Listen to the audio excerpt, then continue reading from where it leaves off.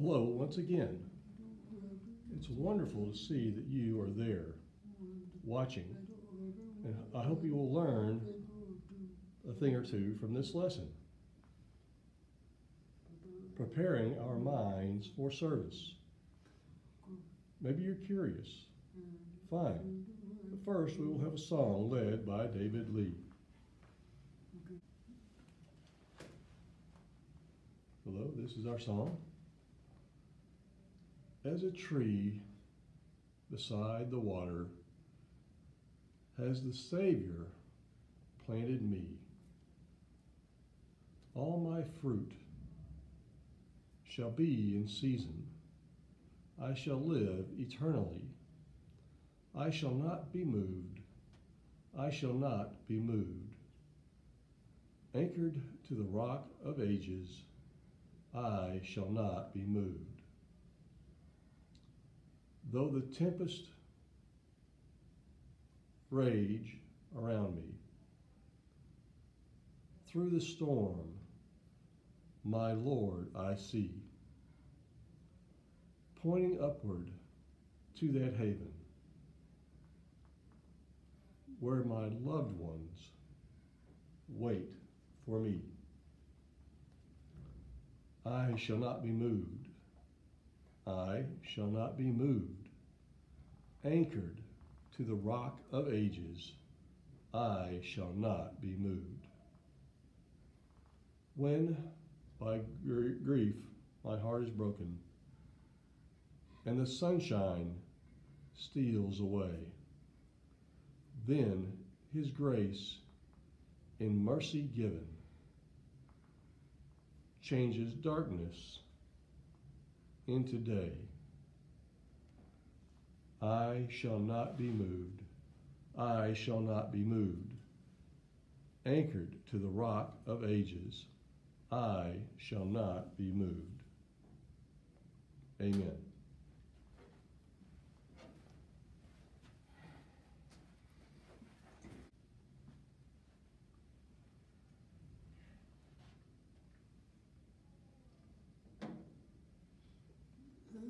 I know that you are now curious what the lesson is about. Let us begin.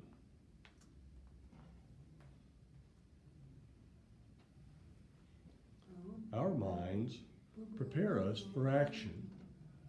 If you're walking on a farm and you notice a bull starting to run towards you, what do? You would be scared and you start running. And you hurry to the fence and jump over. That's how our minds prepare us for action. Some funny stories appear. Those who are afraid. And one story I heard about, it's very weird. One barn was on fire. The two men tried to put out the fire, and they were found on the roof with buckets of water. They finally got the fire out, and they asked, "How did you get up there?" I don't remember. They were excited. How did they get up there with the buckets of water? Wow.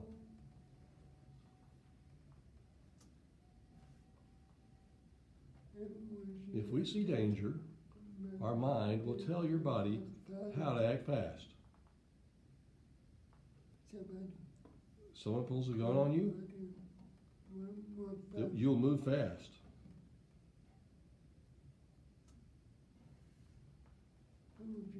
If we see someone is hurt in an accident, our minds tell us to act to help. We go help.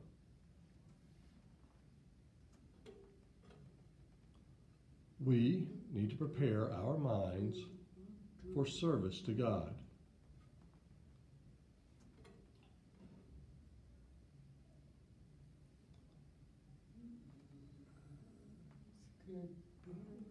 First Peter chapter 1 says, "So prepare your minds for service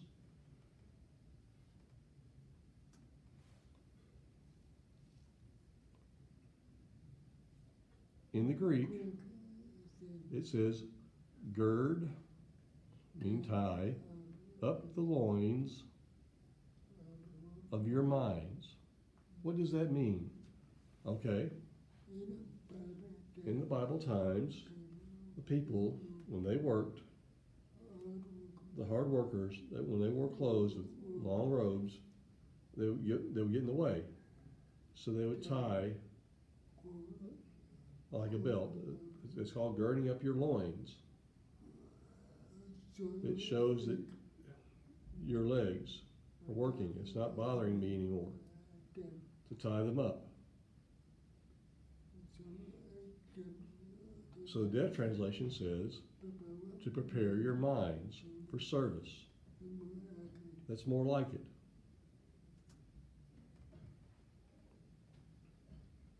In American culture, we don't have long robes to tie up.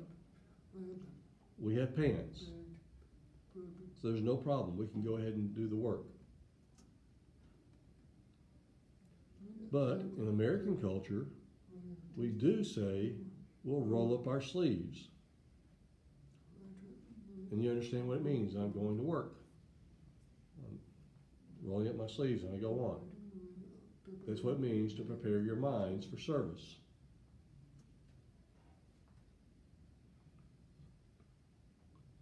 And have self-control. I don't feel like doing it. No. Now I need to force myself to go ahead and have self-control. All of your hope should be for the gift of grace, meaning kindness, that will be yours when Jesus Christ appears, meaning comes. Be ready.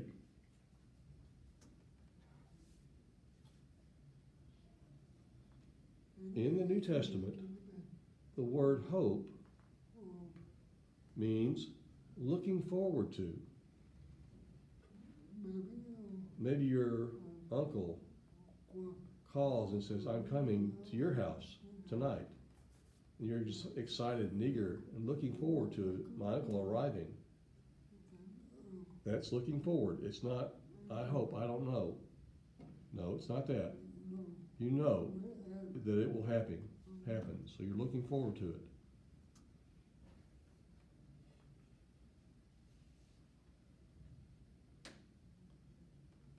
Looking at hope, meaning look forward to. So Christians hope or look forward to God's gift of grace, meaning kindness.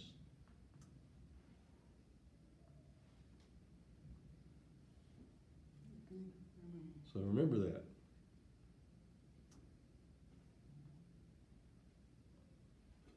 We look forward to the rewards Jesus will give to us when He returns to the earth.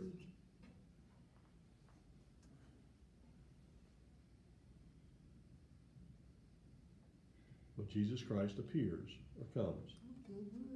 That will happen when He comes back, not before.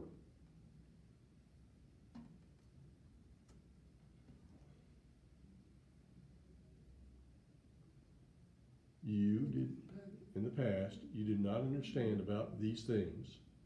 So, you did the evil things you wanted.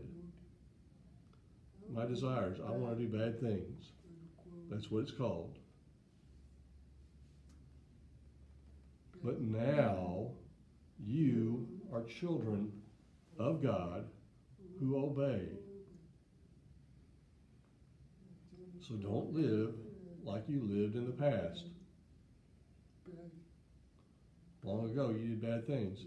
And you're ashamed. I don't do it anymore. Because Jesus saved me. And then go on and have life forever with Him.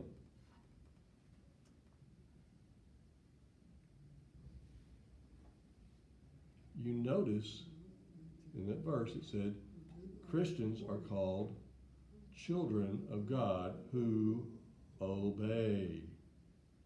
Obey.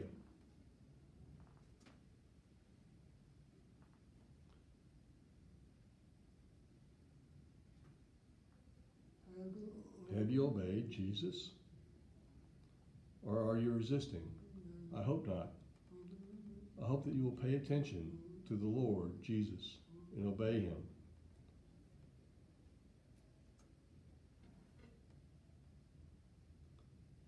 So don't live like you lived in the past. And looking back, oh, I did wrong. I'm sorry. No more.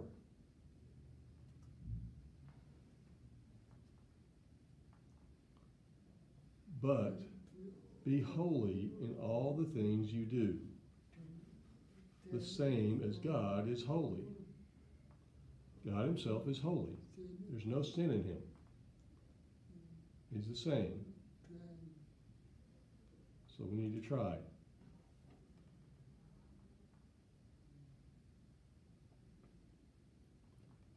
To be holy in all things means to act like a child of God at all times. Not just part of the time. And sin once, no. You need to leave the sin. And don't do it anymore.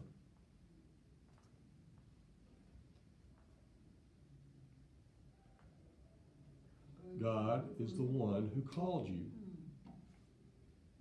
Maybe he's calling you now. If he's calling you, you better obey him.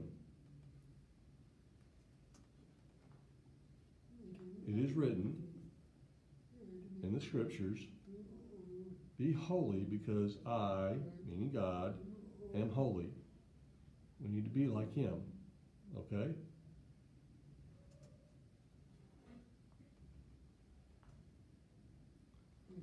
This is a simple passage, but it shows we as Christians should be holy in our lives. Maybe you think, oh, I can't do that. Now, hold on. Some people misunderstand what it means to be holy. They think it means to be holier than thou. It's stuck up. You're a sinner. No, it's not like that. We are all sinners. But God shows us forgiveness. So we should accept each other as brothers and sisters and love each other. Yes, if a person does wrong, then we meet in love to show them what they've done wrong and help them to be right.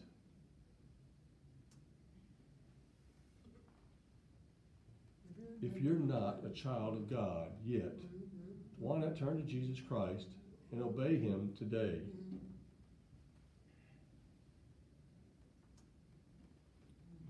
We'll pray now.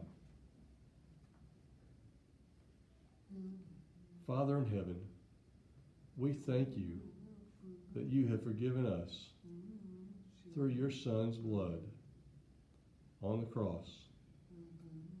We can't fully understand how, but we thank you because you forgive us through Jesus.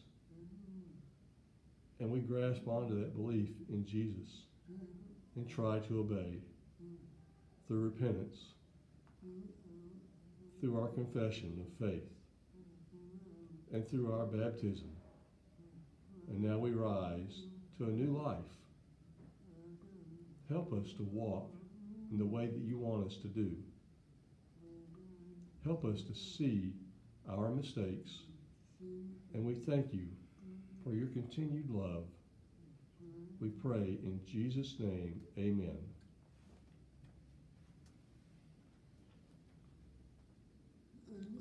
As always, we end with our information. And we'd like for you to know that we love you and ask God's blessings on you.